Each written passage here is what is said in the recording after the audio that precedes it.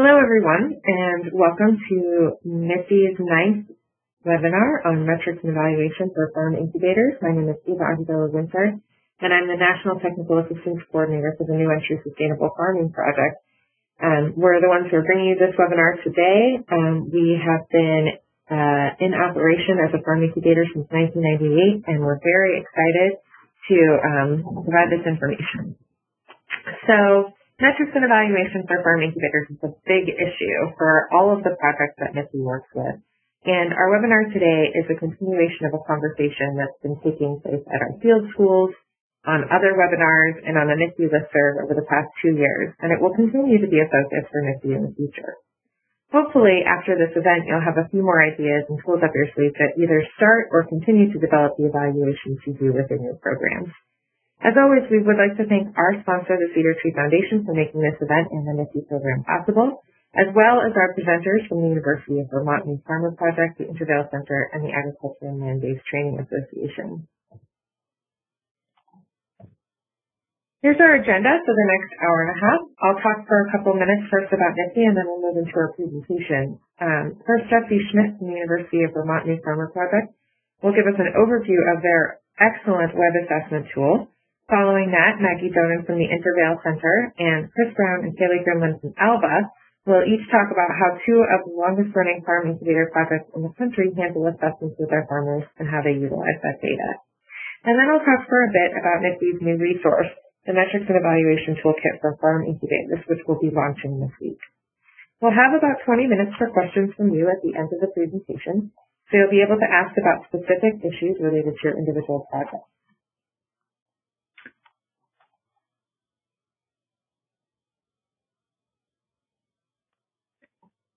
So now I'm going to talk for a minute or two about NIFTI.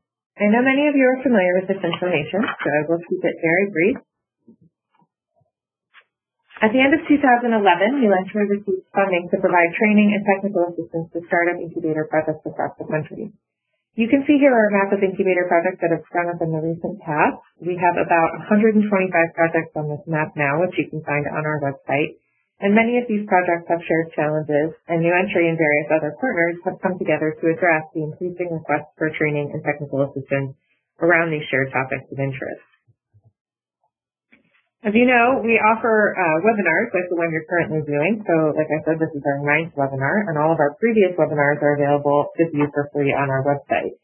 We also offer a referral service for you to receive free one-on-one mentoring and technical assistance from our project partners who are shown here. So ALBA, New Entry, the Intervale, the Minnesota Food Association, and NASAP, the American Sustainable Agriculture Project.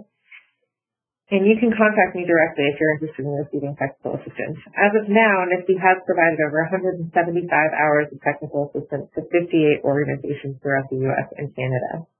We've now had 2 national in-person field schools that have brought together dozens of organizations to share and learn from each other. And I'm happy to announce that our 3rd field school will be happening at the Headwaters Incubator Project just outside of Portland, Oregon this coming fall. As for online resources, we do have an excellent and relatively low volume but high-quality listserv, which anyone can sign up for on our website. And we're very proud of our training materials, our online searchable database of over 150 documents, which includes sample curricula, manuals, forms, case studies, all available for free download. And we have also released a comprehensive Farm Incubator Toolkit in September this past year, which has now been downloaded well over 350 times. So there's a lot of great information in there, and I definitely encourage you to take a look at that resource if you haven't already.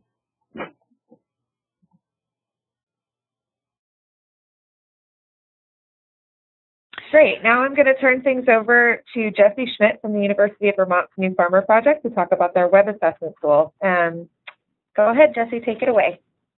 Hi, thanks for having me. In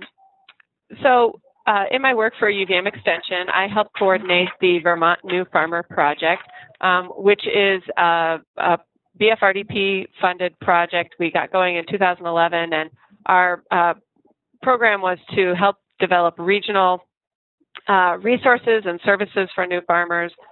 So these are our project partners. Some of them work statewide, some of them are working regionally, and we've all been working together to offer technical assistance to people who are starting or expanding their new farms. So here in Vermont, we work with all different kinds of farms, from direct market to wholesale, one person to multiple employees, livestock, produce, value added, you name it, we probably have it here in Vermont. And we also work with all kinds of farmers. I'm sure you guys experience this as well. We have a very diverse new farmer demographic. We work with a lot of young folks, second career farmers, people choosing to retire to farming.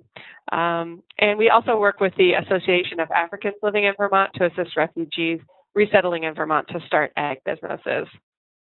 So just to familiarize you with our project goals, we are working to decrease the time between someone having the idea of starting a farm and actually starting the farm business, and then also to increase the percent of family income earned from the farm business. And we're hoping to help people get that to at least 51% of family income coming from the farm.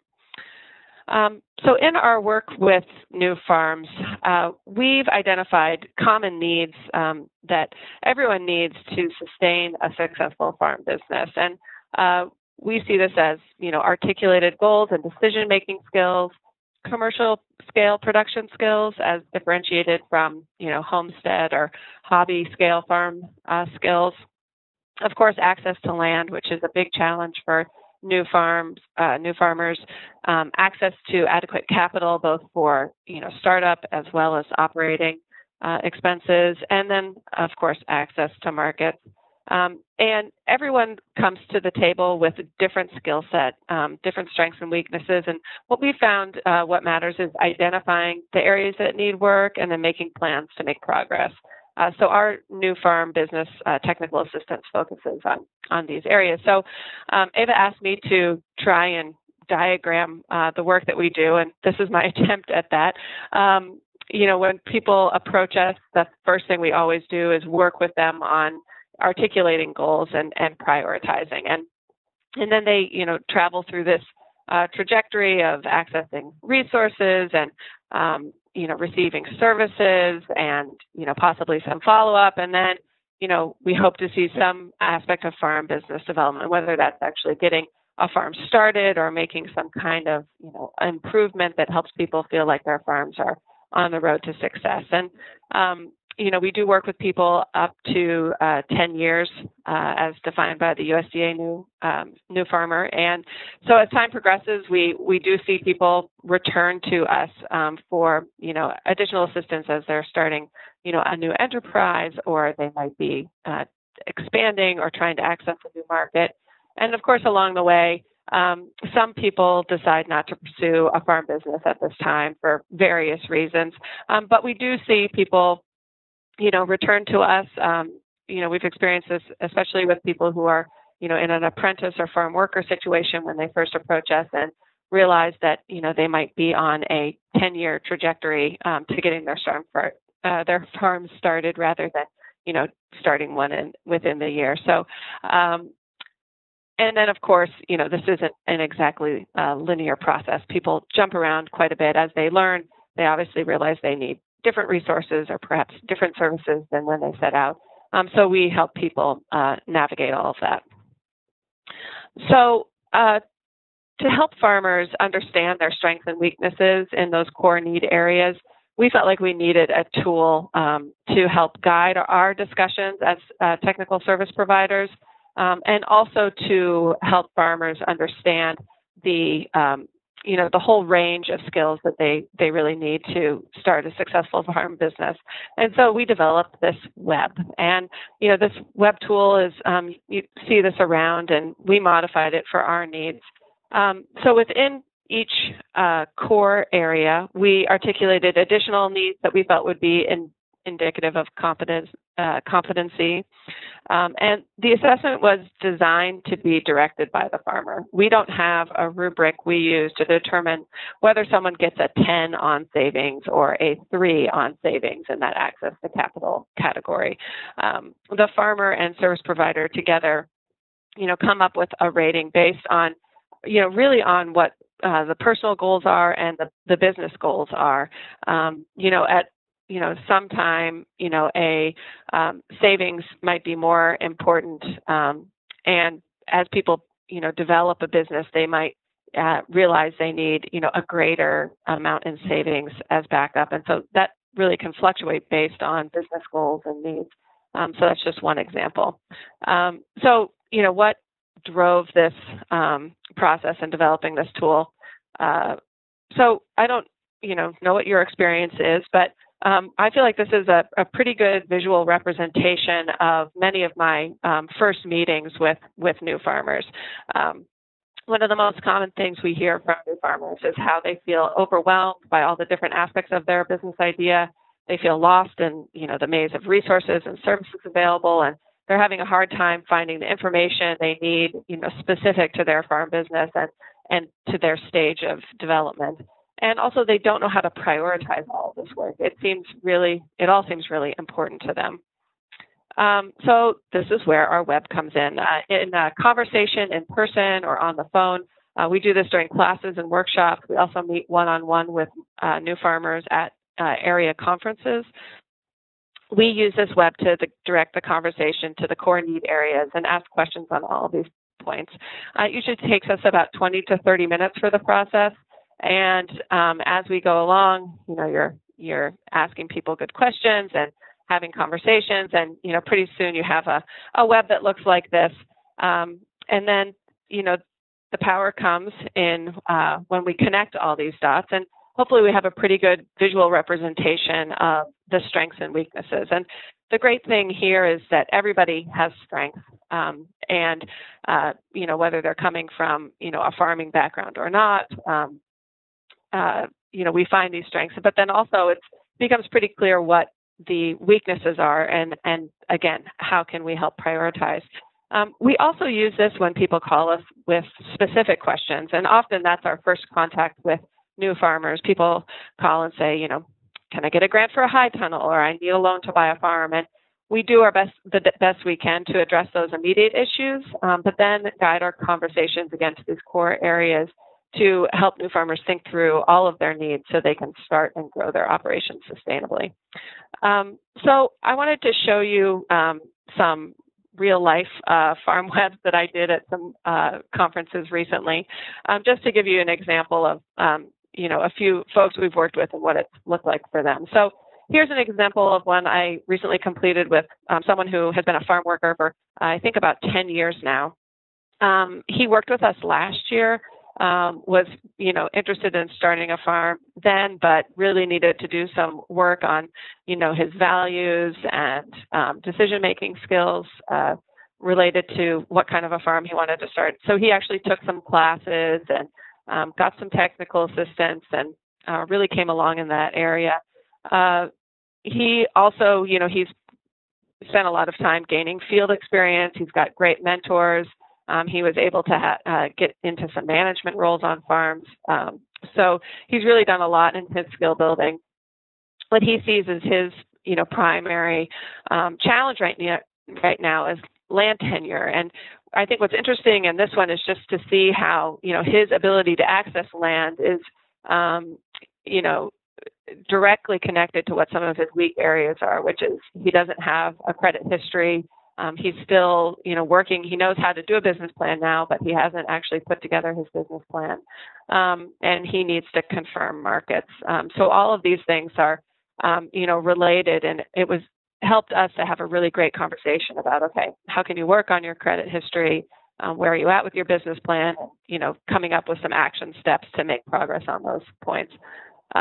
You can see here on his access to land that, he rates pretty high on infrastructure and access to markets and things because he is working with a farmer on a one-year lease. He's going to rent an acre to get his business up and going while he looks for a permanent home for his farm. So here's another example of someone who has retired and decided to start a farm and came to us looking for technical assistance. And again, I feel like this is pretty typical of what we see of people who come to us from kind of this background, generally having, good assets, good credit history. Most of the time they've already bought the farm and come to us as their, second step in figuring out how to get a farm business started.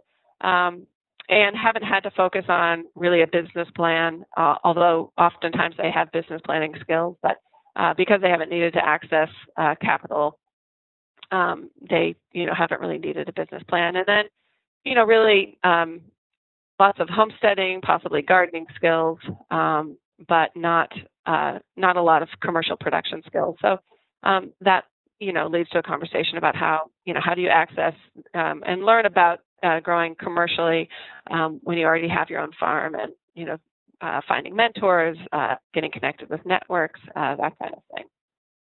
So after we do this assessment, the self-assessment, and identify some priority areas, we then move to our learning plan. It's basically an action plan. This is just 2 pages, but for each core area we have a little template to fill out, and we try and have people focus on no more than 3 areas to work on. So we come up with an objective, try not to make it something that they feel like they can complete in 3 to 6 months.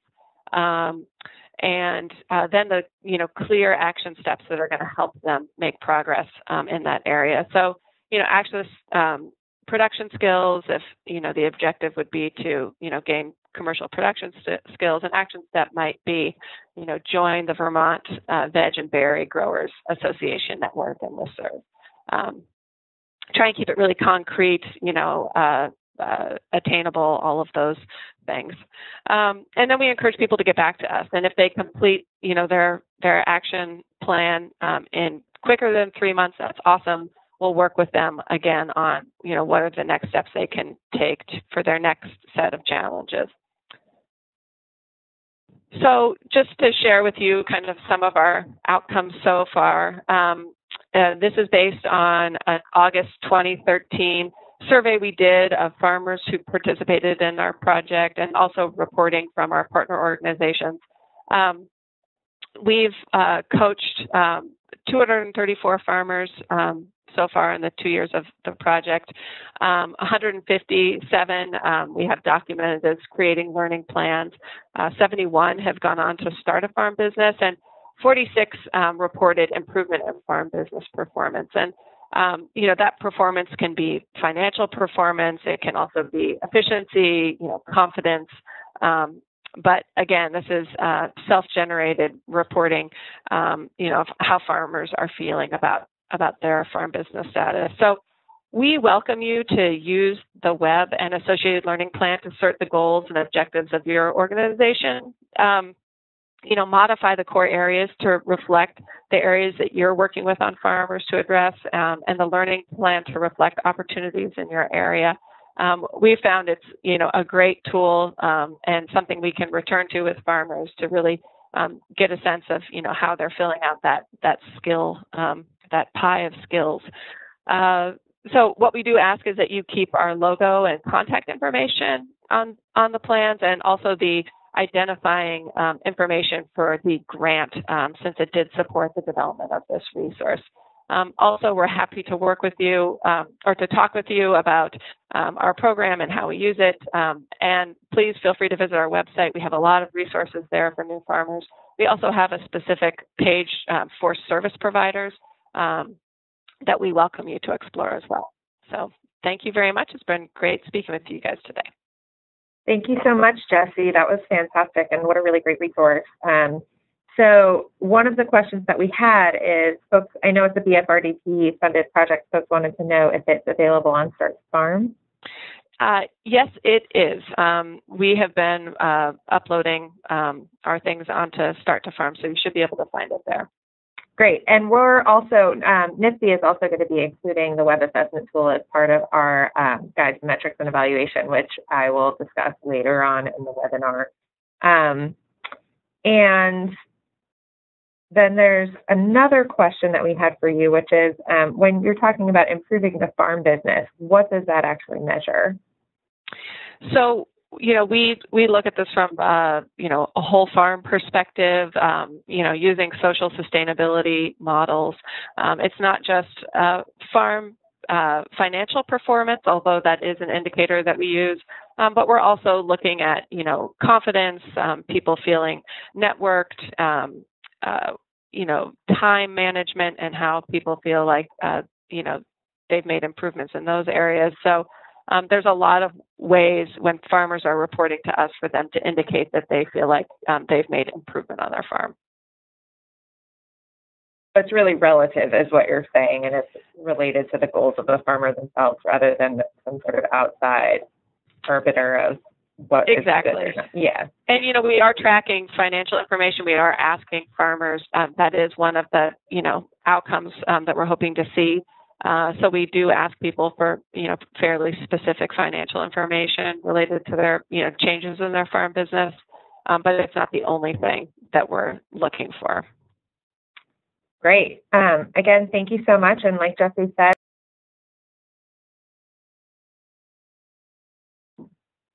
great. Thanks so much, Jessie. That was really great, and what a fantastic resource. Now, Maggie Donin from the Intervale Center is going to talk about their farmer assessment tools. Go ahead, Maggie. All right. Hi, everyone. My name is Maggie Donin, and again, I'm the beginning farmer specialist here at the Intervale Center. So my work here involves running and managing our Farm Incubator program and also doing business planning and coaching beginning farmers all over the state of Vermont. I'm not going to talk about our metrics and evaluation for our beginning farmer business planning outside of the Intervale. I think Jessie did a really good job sort of talking about some of the tools that I use for that work. So I'm going to focus on how we measure our success and growth of our farmers here that we're leasing land to. So just to begin with a brief overview again of our program. So we lease land to two different types of farms. The first is a mentor farm, which are established businesses who at one time were incubators here before we had a time frame when incubators had to transition out of and off of our land. So they're established businesses that have been in business, here for more than 5 years now. They have longer term leases with us. Some of them have 10-year leases, and they provide mentorship to incubator farmers. So they're really the heart of our program in terms of providing on the ground mentorship and just side-by-side support to the incubators. And then our incubator farmers can lease land with us for up to 5 years, and they go through an application process that includes a business plan in order to access land. And they receive subsidized lease rates for their first 3 years that they're here compared with the mentor farms. So that's just an important distinction to make before we get into some of the tools that we use. So we have 4 main evaluation tools that we have in place right now in our process. So the first is an end-of-year incubator self-evaluation. The next is a farm report, which all farmers fill out, both our incubators and our mentor farmers. Exit interviews, which we do with incubators exiting after their 5-year term, or if they're here less than 5 years, or mentor farmers who are exiting to transition onto a permanent farm somewhere else, or who may be deciding to no longer continue farming. And then we also have a lot of qualitative evaluation, so stories of success and failure that we feel like are a really essential piece to evaluating our work. So the first thing I'm going to talk about is our end-of-year incubator self-evaluation. So this is a list of questions that we give to incubators for them to answer. So this can be a process where either I sit down with them and we go through the questions together, and I sort of take notes and then write up the thoughts of the meeting after that. Or many times I'll just send them the questions to them, and they can fill them out on their own and send them back to me. So this really helps to inform this both short and long-term business planning. We don't compile the answers into any sort of report as we do our farm report, which I'll talk about in a moment. They're just kept with their files, and really it's something for me to look at to help inform my work that they can do in the off season, the work that we can do together. So here is a copy of the self-evaluation that I just copied and pasted right into this slide. So you can see it's really about goals. It's not so much about collecting data like what was your farm income. I'll talk about that later, but this is really, did your farm meet its goals? So it's financial goals, production goals, operation goals, satisfaction around your farm operation. being certified organic or not, and, you know, changes that you hope to make in the next year. So this is something that, you know, if a farm really says, you know, I didn't meet my financial goals, but I did meet my production goals and my operations goals, you know, it's an opportunity for me to be able to sit down with them and say, okay, you know, let's look over your financials and let's figure out how to get to those goals. So it's really important, in order for incubators to be able to fill this out and feel comfortable, it's important that, you know, before you begin a season, that you set some goals with them, so that they understand those goals and they can look back and have a sense of whether they met those or not. So the next piece, that's really the bulk of our data collection and evaluation, is our farm reports. So again, it's the most comprehensive data collection process that we have for incubation. So we send out a questionnaire each fall to all of the farms, mentors, and incubators, and then they're due every year, February 14th, sort of an easy day to remember. You know, again, it's important to remember that that's our goal for collection. Many times we don't end up getting them on that date. That's very normal, I think, for us to be chasing farmers down. We wouldn't like to, but it's just the way that it is. And we work pretty hard to get all of the reports that we can. It's important for us. When I collect them, I compile them into an annual report, which is what I'm doing right now. So, you know, usually around March, April time is when we've actually received all the reports, and we can put them together into, you know, usually a 4 or 5 page document that sort of summarizes how our season went and how the season went for the farms.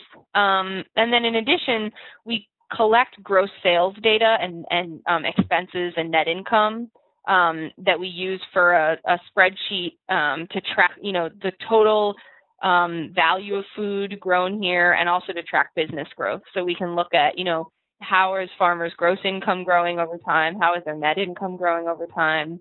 And we ask people to specify, you know, whether the net income that we collect is before or after their owner's draw. So we really want to be able to interpret this information as clearly as we can. So again, I just took the farm report and I copied it right on here. You can see we collect information about markets. We collect information about donated time and donated food, gross and net income, again, employment, household income. So this is a question here you can see on the right, this number of people in the household and what percentage of median income they fall into. And this is one of those questions that, you know, it's really sort of a pain, I think, for farmers to fill this out. They don't necessarily always know what their spouses, you know, their employee's spouse, and so where their employee maybe falls into this chart. But this is something that, you know, for grant reporting, we have to collect this because it's a federal, I can't remember if it's for a federal or a state grant, but they want to know this. And we indicate that in the questionnaire, and I think that helps farmers to say, okay, you know, this isn't some very annoying piece of information that the Intervale Center wants to collect, but they have to do this for funding. So we're also, this year, for the first time, we had to collect information about race and ethnicity. Again, this is for a grant report, which, and I think that next year we're not going to be receiving funding through any of these that ask about the median income or the race and ethnicity. So we're not going to have to collect this information. So we can take out some of these questions that seem like they're sort of annoying to answer. We ask about land use protocol compliance, so farm, you know, certified organic, you know, what they're doing if they're not compatible with VOF, the Vermont Organic Farmers Certification rules. You know, this is sort of a weird question in that we're asking them to say, you know, are you disobeying our land use policies? And really, you know, we just want to understand if they're doing something that's not in compliance. Most of the time, it's something like they're using biotella, and, you know, we're not going to police that. We just don't have the time or the, you know, the capacity to do that. Obviously, if someone put down something like, you know, they're spraying a fertilizer that's, you know, harmful or something like that, we would say, you know, we'd immediately talk to them and take some measures to change that. We ask about cover cropping, you know, changes in livestock, vandalism or theft, which is a problem for us, and it's good for us to understand what's happening with that. We ask about pests and disease, which is really important for us to understand how that's changing. infrastructure improvements, and then for mentor farms, how they're spending their mentor time. You can see at the bottom, we also try to collect any soil tests taken this year. That's something that we haven't done a very good job with being consistent about collecting those, and I would really like to try to be more consistent and maybe to try to, hire a student or something who could look back at some historical soil tests and really be able to write a report maybe on what is our long-term impact on the soil and the, the soil diversity bin and the species diversity bin on here since we've started incubation, for the last 20 years. How has that changed? In addition to looking back at more specific historical data about pest, disease, or weed problems and how that has changed. Again, it's something that, we just don't have the time or anybody's job to do that right now, but I'd like to find some time. So another tool we use are exit interviews. So again, when farms transition out after incubation, or after they close their business, we try our best to conduct an interview with them. It's a tool for, us to improve our program and also for us to, learn about what's working well and what's not. It can be difficult to track people down once they leave. We have a number of farms that are exiting this year, and I'll probably be able to do exit interviews with 2 out of the 4 that are leaving. So, we just try to get them from whoever we can. And this is super important. It's really the farm's time to speak up and say, this was really difficult for me. This was really valuable. So here's the sort of the outline for the exit interview. We don't have a very specific form, but here's the things that we should talk about. So, how accurate their business plan was, failures and lessons learned, how was their interaction and their support from staff, what do they think about the application process, and then can potential applicants contact you about future collaborations or support. So these are really important. So just to talk a little bit about metrics, so this is sort of a very brief list of the bulk of the metrics that we collect. I think there's a lot of things that aren't on here, but, there's a lot of things that are very numbers-based, like number of shares that are coming off of this land, quantity of donated product or time, gross sales and net income, how many jobs are created every year, what household income levels, that kind of stuff, how many acres are cover cropped and, over a winter. And so this kind of stuff, a lot of it is driven by what grant reporters want to see, but a lot of it is also driven by what is useful for us in telling our story, and then what is useful for us in improving our program. So there's a lot of great numbers that can get pulled out, like, how many pounds of food are coming out of the Intervale, how many people, owners or employees are being, having their jobs sustained because we run these programs, all these kinds of things. And then, again, the things like, income level and race and ethnicity and some of that stuff is more motivated by grant reporting. And we might still want to collect that information, but we may ask it in those questions in a very different way that's easier for farmers to sort of understand. So then specifically the metrics for incubators, I think it's all of the things that I mentioned here, but it's also really based around goals. Like I was saying in the beginning, when we talk about the incubator, annual incubator self-evaluation, it's really important with them to establish these financial, personal production goals before each season, when they're sort of doing end of season thinking and then thinking ahead towards the next season and redoing their business plan and adding or taking things away or changing it, that these specific goals are created. So that farmers can think about, their success and failure based around did they meet their goals or not. Because many times those, the purely financial things are not going to be able to, how much money they made or how many people they employed, that's going to take maybe a long time, a few years for those to seem like successful, changes. But the goals are what's going to get them there. We also measure things like, how is their ability to make decisions on their farm? How is their confidence? How is their knowledge base? And have they made changes to the farm, or has a change been made to the farm? And so that's ways for us to measure sort of the incubators specifically. So then additional data we collect, the number of people interested in the incubator program. So I keep, just a spreadsheet of how many people have we had apply this year or show any kind of interest, and that helps us understand, is outreach successful? Do we have an overwhelming number of applicants? Do we not have very many applicants? The number of people who actually apply, the number of new farms each year, the ratio of mentor farms to incubator farms, where do we want that number to be and how close are we to that? And then again, these business planning metrics that Jessie spoke a little bit about and that I talked about back in this previous slide around, confidence and decision-making skills. So finally, this sort of ties into on the second slide, I talked about what we measure, and I talked about that qualitative stories of success and failure. So, the last thing that we collect is anecdotes from people about their experience. So, I'll have them, write a couple of sentences about how this year has gone or what this experience has given them and offered them. And these are super important to collect, not only for develop purposes and for purposes of sharing your story and, promoting your project, but also just to be able to, have some of those descriptors of like, what is this program? What is the effect that this is having?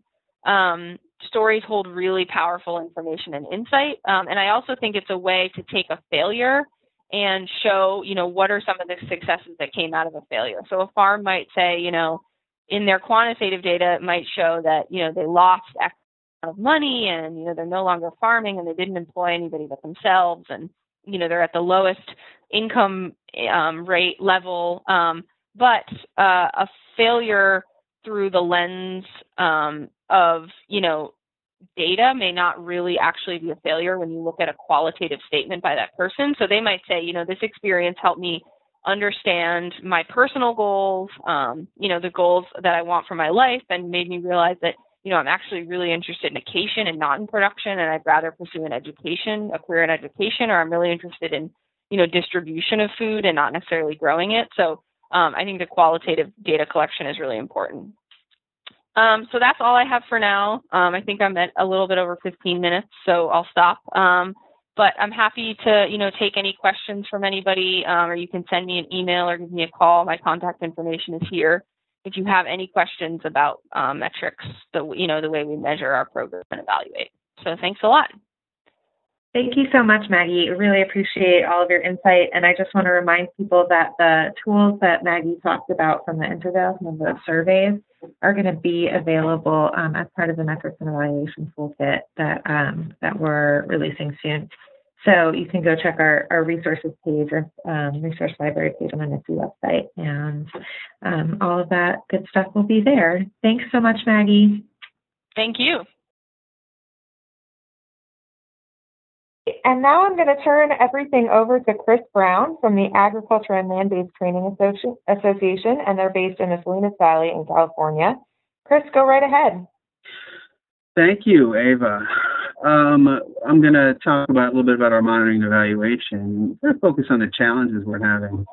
We're sort of in a transition period. I'm the new executive director. I've been around a couple of years now. We've had quite a few personnel changes, and the people who were handling R&E prior, two people are since moved on to other opportunities. So we're kind of grappling with the old system and trying to orient it in a different way, which is what I'm going to focus on. So just a little bit about the organization.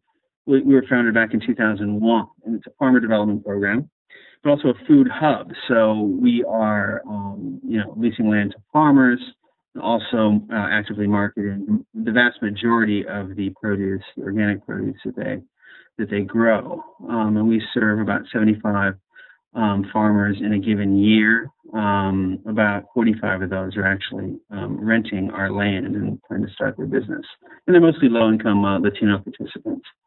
And we're on 150 acres at two sites in Monterey County, about 30 miles apart. Since our founding, about 300 have entered our education course, which is the first year of our program. About 200 of those, maybe a little bit under, have actually graduated that 9-month course. And after that, the second year, the incubator starts. We're actually leasing land and trying to launch their business. About 90 have entered the incubator. 45, fully half of those, is still on our land. We have not had the pressure to move them off so urgently because it took a while to populate all those 150 acres. But just now, the newer participants are kind of pushing the older ones off. So we're going to have more and more graduates hopefully operating off our land. Just 20 or so have moved off and are still farming at this point. And we hope to double or triple that in the coming years. So in terms of our monitoring and evaluation goals, obviously, the most basic is intake. We want to register the demographic information, the baseline farmer information, which we're going to, track in the years that they're involved in the program, and hopefully track progress, but also tracking the program activities, the level of participation, the level of compliance of our farmers, which we grade them on as they go forward. Most importantly, perhaps, we want to evaluate individual farmer performance, how they're doing in terms of productivity, in terms of profitability, revenue, and so on, all the key economic data that evaluates basically how well they're doing with their livelihoods and hopefully showing improvements in their livelihoods over the years. And then there's kind of more macro data measuring the overall economic impact of ALBA programs, employment, overall investment, overall revenues generated and going into the pockets of our small startup farmers. So those are that's a general overview. Looking at the data we actually collect on a routine basis. I mentioned the demographic data we do on intake. We use our Salesforce database for this. This is, of course, used for comes in handy for reporting and proposal development too, because people want to know what starting incomes are, kind of what the profile of our farmers are, our target market, so to speak. We also have to track the output data, like any programs do that receive grants. How many trainings are we giving? Who are the attendees? What are the topics? And so on, publications produced, and so on. It's a pretty straightforward stuff we're using Salesforce for. And this is what was set up just prior to my arrival. It largely focuses on output data, very straightforward, basic data. I've created, since I've arrived, a number of different spreadsheets that help us track programmatic issues. This is more for management of the program than for evaluation and statistics. For instance, I have a spreadsheet. I just call it ALBA Incubator. It has got a number of different sheets, but it has all the farmer data in terms of their tenure, the acreage they're on, the amount of cover crop they're doing in a given year, the amount of strawberries, which is a restricted crop, their crop plans, and other statistics like that, just to make sure that they're staying on point and hitting their marks that we've agreed upon. And there's other compliance issues too. Kaylee Grimlin just started as the Enterprise Development Specialist, and she's helping them with business development issues, financial planning, crop planning, but also on their compliance side, organic and food safety certification, making sure that any trainings that they have to go to, that they are attending. They have an ongoing education requirement of so many hours, depending on the year, for instance. And so she tracks that, making sure that they're getting their general liability insurance, making sure that they're hitting all the marks before we sign a lease with them on a year-to-year basis. And that's just tracked in an Excel sheet to make it easier. Since we run a food hub, we're basically running a business under the umbrella of a nonprofit. So we've got QuickBooks for that. And so that spits out all sorts of data that we're reporting to the board on for sales and expenses and whatnot. And so this feeds right into our kind of overall macro data. And probably the most telling statistic that we quote in terms of overall economic impact is the growth in ALBA Organics and the amount that we are selling out into the market on behalf of our participating farmers. And this number has grown by 10 times in the last 5 years. It was 500,000 back in 2008. And we just surpassed 5 million in 2013. Growth is slowing considerably, of course. We can't keep up that pace of growth, but we expect to double again in the next several years. So that's a very telling statistic. And then we can break it down by farmer, by product, and per acre revenues that our farmers are generating. So those are interesting statistics too, that are generated just by virtue of running the business. Now, outcomes. This is probably the most important, statistic for any monitoring and evaluation initiative, but it's also the most difficult because it involves that individual farmer data that relies not only on the farmer's openness, which varies, but also on their record keeping and our ability to track that and assist in that process. And because we're dealing with people with different levels of education and business experience, this is particularly challenging. And this is Kaylee's task, to really get much better at recreating or creating financial projections, and then at the end of the year really nailing down statistics like productivity, overall revenues, and the revenues are the easy part, the expenses that are more difficult, and tracking the balance sheet and employment and so on. So this is something that's a real challenge and something that we have yet to master, so to speak. And for what I understand of other programs, in my experience in doing development on an international level, this is always a challenge. And so we're very interested in interfacing with other programs and food hubs and seeing how they do it. Another area, that last bullet, that we're very interested in spending more time on is careers. In other words, how did the ALBA credential influence their career trajectory? I think I've heard from numerous other programs that, most aspiring farmers don't end up to be ongoing farmers. There's a fairly high, you can call it a failure rate, but it's more, just a fact of life that farming is very hard, very risky, and not everybody turns out to be a successful farmer. Continues to endure the very hard work and risky nature of the business. But that's not to say that it's a failure at all. If they can use this credential, go take it and work for someone else, and do better for themselves, that's also a success. So what we have to do a better job of is taking those, contacting and interfacing with our graduates of our farmer education course, and those who didn't make it all the way through the incubator, and keeping them on the alumni list and giving them regular calls and trying to track their career trajectory and see how their involvement in our program has hopefully improved their careers. So it's really this last point, the outcomes that we are, I'd say, relatively weak on, and we're really trying to bolster. This quickly, I'll just go through, but we kind of have already. We use Salesforce for mostly the demographic information and outputs. We're now set up to collect about 50 data points. Most of those are just very output, factually oriented, and don't deal with outcomes. We use QuickBooks for our food hub data. We use Excel for our programmatic data. And currently, we're using Excel for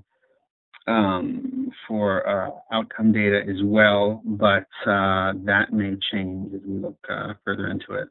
The number 4 point there is just talking about other monitoring evaluation, planned and unplanned interactions, just to keep tabs on the farmers and to see how they're doing. Even if it's not documented, it's important to do the daily technical assistance in the field, meeting farmers at least monthly, and then having an open door policy for grievances and conversations, and be it in my office or getting out in the field and talking to them, just so we're keeping tabs. Also very important.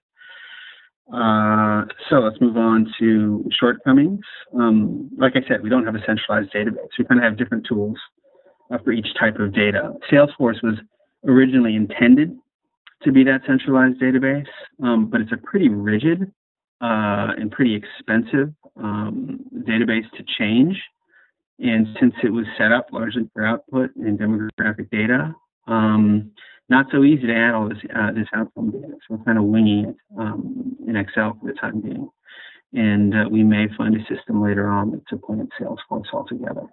Or we may continue to run them in parallel. We'll have to see. For the incubator farmer outcomes, this is not fully developed, but we're diving into this with Kaylee coming on board. We're still piloting methods to collect outcome data, but mostly it is just interfacing with the farmers, making sure they have the projections for the year, and hopefully, meeting them several times during the year to see if they're staying on track, and then having a more intensive meeting at the end of the year to review their financial performance. And again, the shortcoming there, or the obstacle there, of course, is the responses. The data is actually dependent on relatively erratic farmer record keeping and occasionally a reluctance to share this information.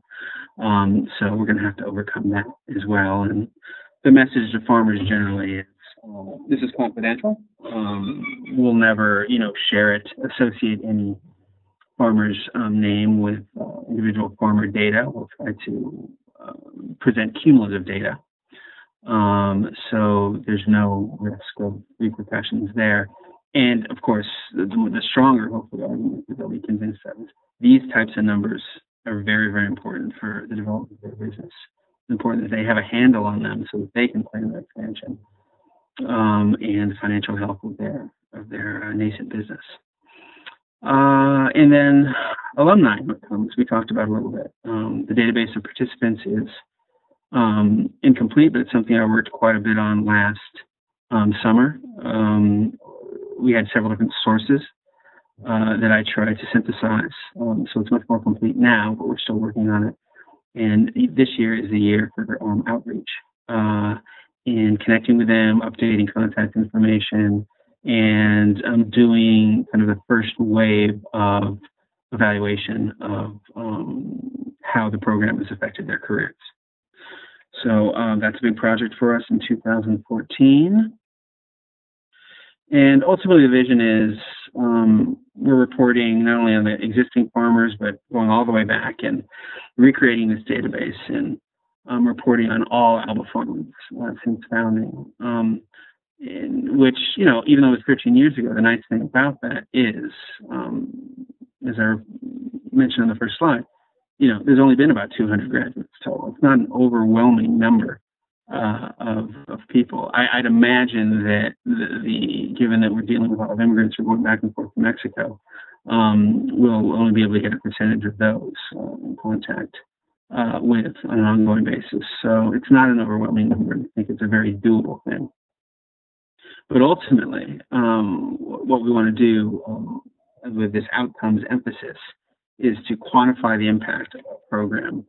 And I think the top line number, ultimately, the number of successful farm enterprises started and graduated and continuing to operate off ALBA land. That's kind of our holy grail. That's something I'm really kind of laser focused on over the next few years to increase. As I mentioned, the numbers are around 20 now. I'd like to get up to 50 in a hurry. Unfortunately, we've got a relatively strong pipeline. Right now, those 45 that are on our land, several have been on our land for more than 3 years, seem committed to farming, and we'll graduate them off helping transition in the next couple of years. That total revenue and the profit generated, obviously, those are very important numbers. Jobs created and retained, also very important from a donor perspective, from a program effectiveness perspective. And looking at the individual average income growth, ultimately what we're trying to do is improve the livelihoods, improve the economic opportunity of our participants. So really focusing in on the individuals and getting hard numbers about where, on average, where they start and where they end up, say, after several years of involvement in the program. Another interesting number is I'd like to track is the total acreage farmed by ALBA alumni. Because what this says is, not only is it taking into account the number of farm enterprises started by our program, but also the extent to which they're growing out there. And so if we can get, eventually several hundred acres or even 1,000 farmed organically and launched under ALBA's program. I think it's a very telling impact we're creating. As far as the data itself, expressing impact and outcomes is very important. But it's also important in communicating to potential program participants what they can expect over the first few years of involvement in the program and launching their business. What income can they expect? What is the level of investment that is required to be able to start up a farm enterprise over the first few years? I think once we have more graduates off our land too, we can examine different farm business models, different marketing strategies, the different sizes of farms. Do they continue to depend on our food hub, or will they be more profitable if they get into farmers markets or CSAs? They're doing direct retail marketing. These are things that we have information on now, but because there have been relatively few graduated off, there's not enough robust data for us to make a whole lot of definitive conclusions. But as we do better monitoring and evaluation and work with our farmers in transitioning them off and studying their business models, we'll better be able to use them as models to inform future participants. And then once we better collect all this information, setting organizational performance targets will also be easier in terms of projecting increases in revenue on average, and in terms of projecting number of graduates we can produce in a given year, and so on. But we need the hard data to be able to do that. So this is kind of what our vision is for where we want to go. In summary, it's going to be far less output oriented. In other words, how many people sat in this training, how many trainings, how many quarterly newsletters we're producing, and much more outcome oriented, which gets into the actual economic impact that we can create as a result of our program. And this gets into increases in income levels, increases in revenues, increases in acreage farmed, and so on. That's the real economic impact data that we're trying to promote here through our program activities. And with that, I'd be happy to, next steps. Again, let me just go through this quickly. I thought I was reconstructing the ALBA database. We talked about it a little bit. Ensure we include all participants. Surveying past ALBA participants and graduates to test their career trajectories and gauge the long-term impact of the program, and improve and refine our data collection methods. And I think I've done all of these things, so I think I'm at my time limit, so I'm going to cut it off there. But you have access to the presentation. If there's any questions anybody has, please feel free to contact me or Kaylee directly. This is not me, this is Rigo, one of our top farmers. And we'd be happy to answer any of your questions, but beware, we're likely to have some of our own. And with that, I'll hand it back over to Ava. Thanks so much, Chris. We really appreciate all your insight and your many, many years of experience in dealing with this issue. And I think that it really highlights how challenging it is for folks. So if you're having a hard time, you're not the only one. And yeah, thanks again, Chris, for your time. We really appreciate it. My pleasure. Thanks, everyone. Now I'm going to share with all of you a little bit about the NIFTI Metrics and Evaluation Toolkit. So as I mentioned at the beginning of this webinar, a big focus has been in the past few years for NIFTI is metrics and evaluation, and we're going to continue to focus on that topic in the coming years. And to this end, we really wanted to create a resource that all projects could use, which would strengthen our collective capacity to show the impact of what we do. We see this as sort of long-term capacity building for incubator projects. And since we've had such great success with our NIFTI toolkit, we've started adding new resources like it to our library. So you may have seen the NIFTI case studies, which came out last year. And now we have the Metrics and Evaluation Toolkit. So this is going to come out at the end of this week. I promise I'll send out a big announcement to the listserv with a link when we get it up on the website. And we did keep hearing from programs that they were having a hard time accessing resources and also explaining to their communities and supporters what their programs accomplished. And like Chris and everyone has been saying, it's definitely a challenge to gather data from individuals and from farmers in particular. So, we all know how effective and important the work we do is, but we need to be able to get that message out into the world, and not just on an individual project level, right, but also as sort of a national movement that has a national impact. So there are a lot of resources out there for metrics and evaluation, and particularly in the nonprofit sector, but a lot of this information is too broad for people who are already busy running their programs to adapt for their work. And the hope of this guide was to gather the gold, so the best tools out there, the most applicable to our niche, the examples that are really relevant, and compile it all into a short and easy-to-use manual. And we gathered content from a lot of sources, but especially we gathered it from a half-day workshop at the annual NIFTI Field School this past September. We had about 30 participants from as many organizations come together and brainstorm and map how they track their outcomes and discuss strategies for cracking this really tough nut. The main goals of this guide are to help you formulate achievable goals, develop tools, and tell a powerful story about what you do. So I'm just going to take you on a quick tour so you know what it'll have to offer.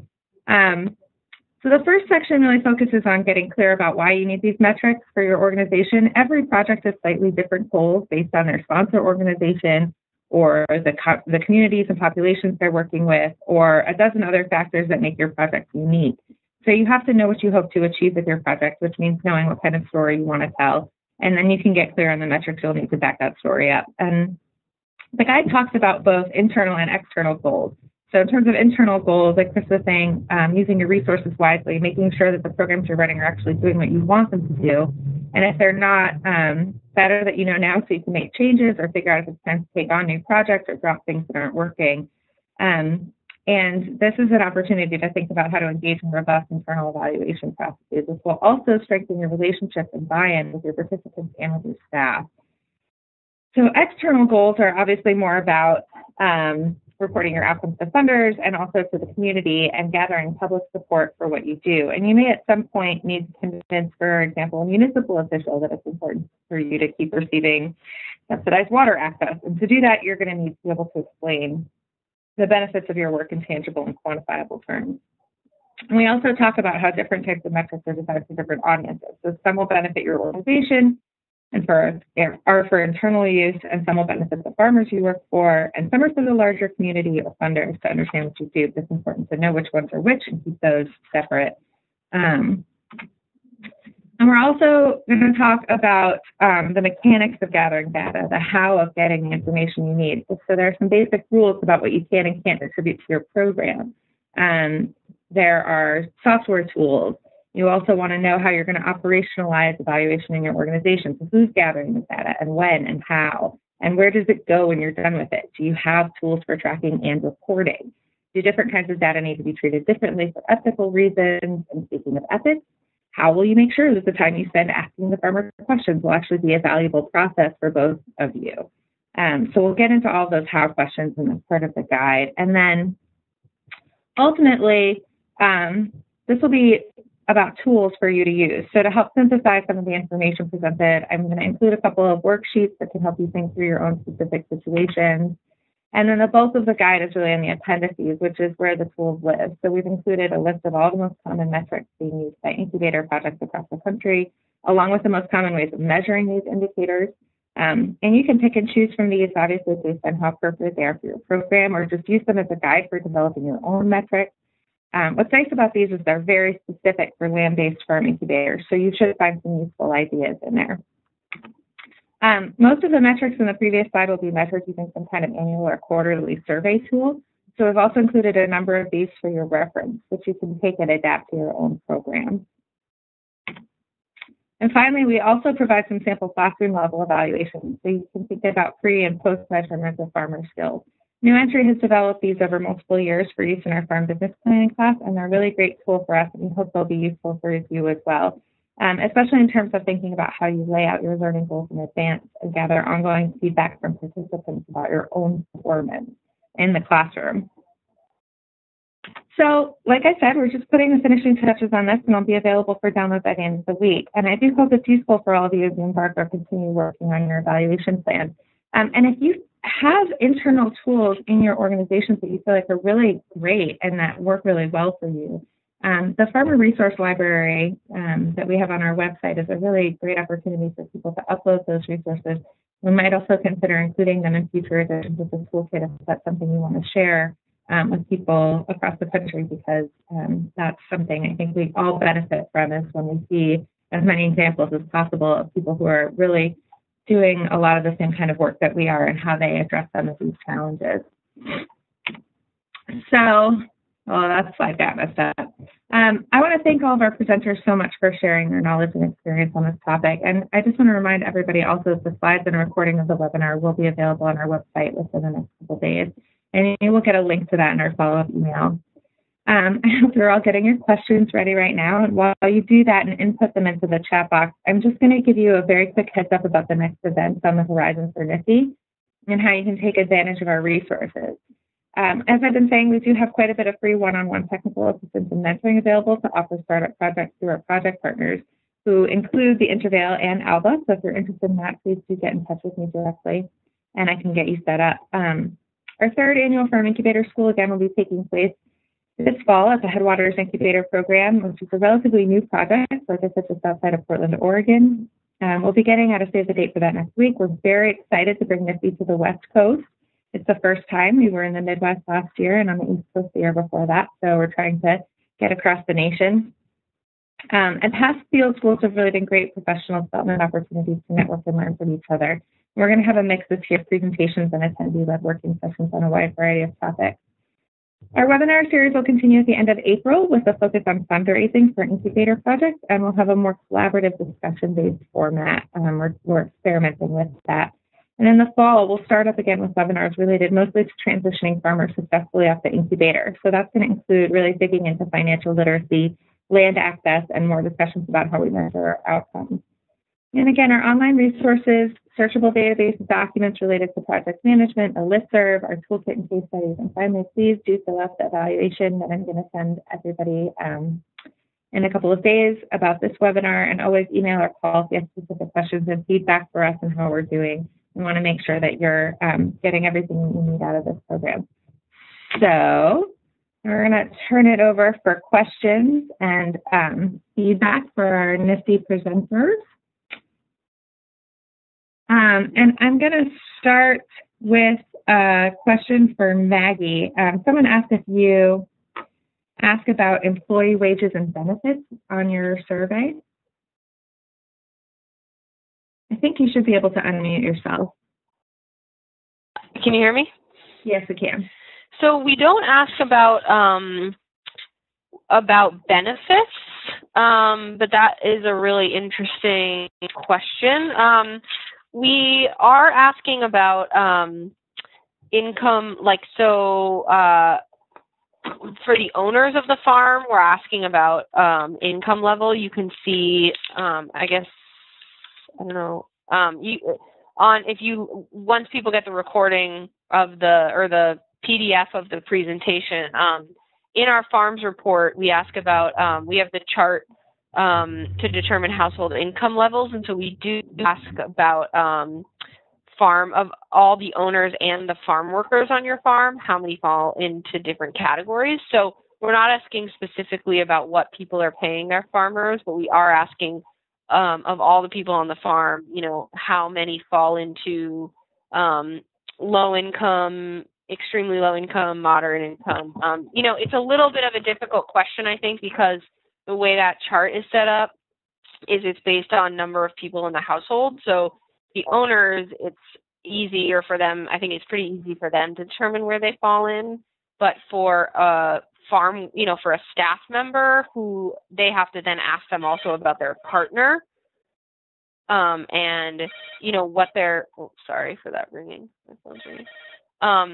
They also have to ask, you know, for their partner, how much is their partner making, and then therefore, where does that, you know, what income level do they fall into as a household?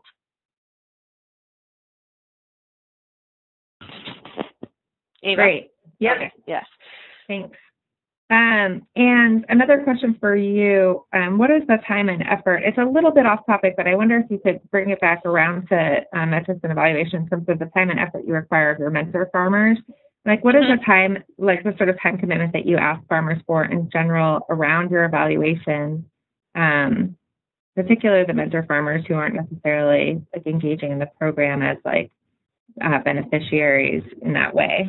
Yeah, well, so the mentor farmers here are all, so the mentorship is all between the mentor farmers that are actually here and the incubator farmers that are here. So we ask the mentor farmers to report on how they're spending it's supposed to be 20 hours a year that they spend on mentoring an incubator farmer. They can also mentor another beginning farmer in the community. They can hold a workshop. They can work with the UVM farmer training program and offer mentorship that way. So the mentorship can happen in a number of different ways because of how few incubators we have. And the evaluation, like when we ask them to fill out the farms report, that doesn't count as a mentor hour. So, the reporting that they're providing to us, like it probably takes them a few hours to fill out the farm report each year. That's not considered mentorship hours. That's considered a responsibility of being here at the Intervale. So, we spend a lot of time talking with farmers and also talking with applicants about why farming here is different from farming, on your own out at, off of a dirt road where you're sort of more isolated. So, there are certain commitments that we're asking farmers to take part in. And, generally we're really lucky. We have an amazing community of farmers who are really willing to be involved. Farming down here takes a lot of, you have to be interested in that communal, that see sort of the greater good in working together as a group, and the fact that sometimes that can take more time. So, that's the only evaluation that we're asking them to participate in. Does that answer the question? I think so. Chris, how does that work for you all in terms of the time commitment, and how do you set up, or attempt to set up at least a culture of people wanting to engage with the program around some of the administrative stuff? Well, I think you hit on it. The culture is key, and that's what we're trying to build or change here a little bit, so that we're more a learning community here, where information flows freely, where people are used to going to one another for experience sharing. And so we've talked about having a mentor program in place. It's not formal now. I think there are some people who just have more of a natural tendency to share, but I think they're the minority. And there's still kind of a culture of competitiveness, even though it doesn't have much basis or justification. People kind of hold their cards close to their chests. And we're trying to change that. Realize that, helping somebody else only helps the overall organization and our ability to market the product. So it's definitely win-win, but that's not always perception. So we're moving towards a mentorship, more mentorship activities, and could potentially throw in incentives for people to be able to stay longer should they act in this capacity. I'm starting to identify candidates for it, but as of now, we have no formal program. Okay. So are there other incentives for people who participate in the surveys, like the annual surveys and things, or is that just considered part of the program responsibility when they sign up? Absolutely. It's part of their responsibility. Okay. I would also say from our perspective, we definitely have a varying level of participation from our mentor farms, especially when it comes to the evaluation process.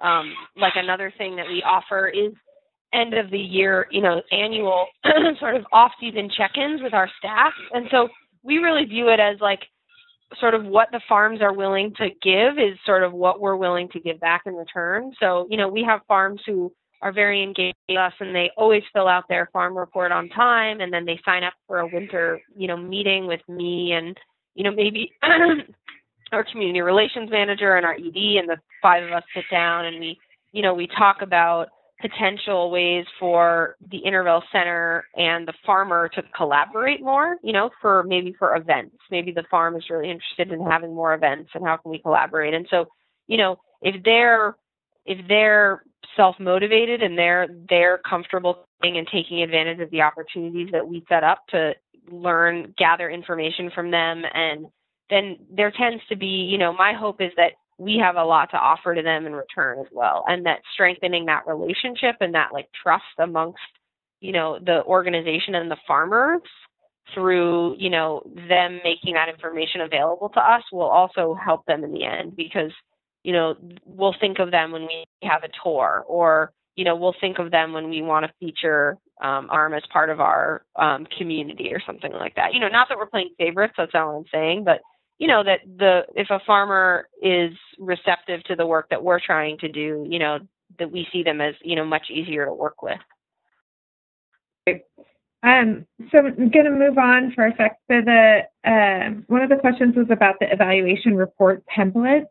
So from Maggie and Jessie, and I assume, Chris, you also have some reports that you create from your data. And I think that's a really important thing, is sort of what do we do with this and what do we make it look like when we're done and we have all this information. And I wonder if that's something that you all have shared in other areas, or if you would be willing to share it with NIFTI and we can put it into the toolkit or upload it to the website.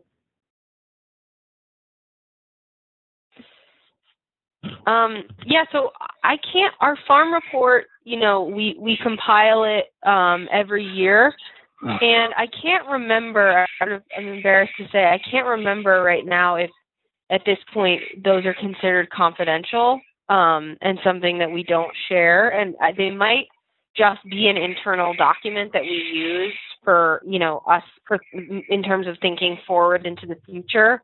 Right. I think the question was just about the template, just kind of the bones of what you do without any of the data in there. Oh, okay, yeah. We don't really have like a template, but we really share the farm report is in the farm manual, which is on the NIFTI. So we basically, you know, I think actually the format that it ends up taking really depends on the person. Like, you know, the way I write a report and the way I synthesize the information is actually probably different than people who have been in my job before me. So we don't have a specific format that we... Got it. This is Chris. We're happy to share what we have. But again, I think, frankly, based on what I saw from Jessie and Maggie, you guys are a little bit ahead of us. I mean, I was impressed by that whole spider web. That's probably not what you call it, but that diagram. What I've done is I sketched out, I believe it's like 36 different things in like 6 or 7 different categories that we want to, basically a farmer report card, which we'd sit down with a farmer, you know, and rank them in different areas, and based on that develop like an IEP, an individual education plan, focus on places where they have to, you know, emphasize further development. But we've yet to implement that. I want to do it this year. So we're again, this is one of those things. It's on the drawing board, but we get to implement it. In any case, I'd be happy to share what we do have. Yeah, New Entry's been working on a tool like that as well, and trying to get all the skills. And unfortunately, the challenge is there's about 50,000 things that a farmer needs to be able to do. Right. So how do you make it concise? Yeah, exactly. And how do you make it so it's not completely unwieldy and accessible? I think that's the nice thing we've had with our farmers. It's just, you know, again, I'll get back to the cultural differences and some of the educational differences, overwhelming them with questions and information and talking about long-term plans and business plans. We found is we've got to be very careful. It depends on the individual, because some are quite capable and have thought about these things, but others haven't. So we sort of have a staged approach year by year. There's certain milestones they have to pass through and certain deliverables they have to do based on their level of development if they want to continue to advance. And this more gradual approach, I think, is going to be more effective as opposed to expecting a business plan in the first year. I think most of our participants just aren't ready for it. Yeah, that makes sense. So we've just got 1 minute left, and I think we're going to just wrap things up. I just want to thank everybody again for coming. And again, there'll be a recording of the webinar available. And